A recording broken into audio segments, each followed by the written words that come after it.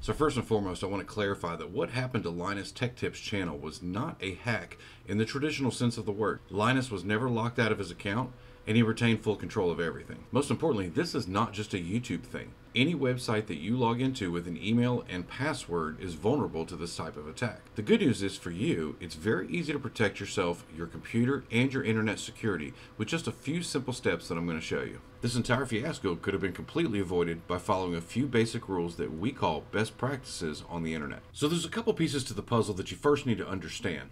First, and in no particular order, is Windows file extensions. Microsoft turns off file extension visibility by default in order to maximize and streamline your Windows experience. The problem with that is that if you're not very knowledgeable on how malware and viruses spread, you could fall victim to an attack very easily. So look at this example.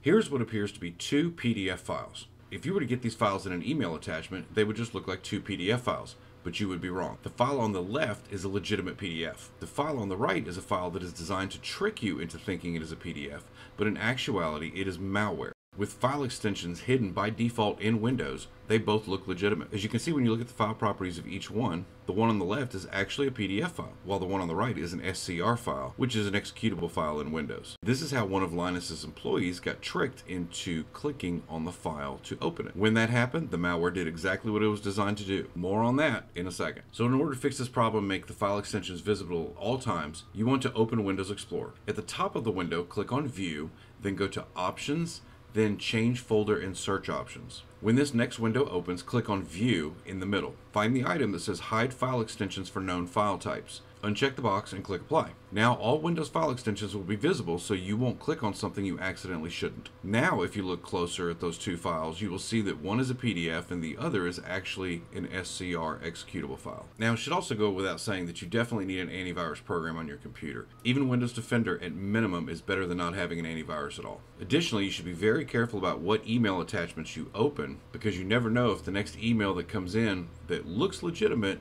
is actually a bug that takes your computer down and deletes your files. So now on to what actually happened to Linus. When his employee clicked on that email that appeared to be a PDF file, he actually opened an infected file with a malware attached.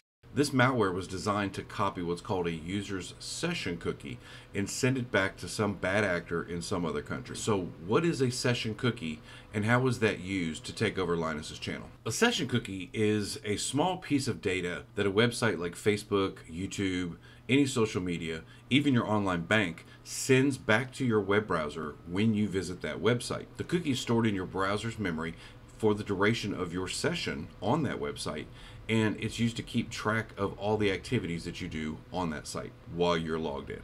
So for example, when you log into a website with a username and password like Facebook, the site uses a session cookie to track your login status. As you navigate the website, the cookie allows the website to remember who you are and lets you stay logged in. Once you close your browser and log out of the website, that session cookie usually is supposed to clear or be deleted. In this case, the browser either wasn't closed or the cookie somehow didn't get deleted. So this user session was duplicated and sent over to this bad actor who then imported it into the browser, and it was like they were sitting right there. So now that bad person had full access, just like Linus's employee did.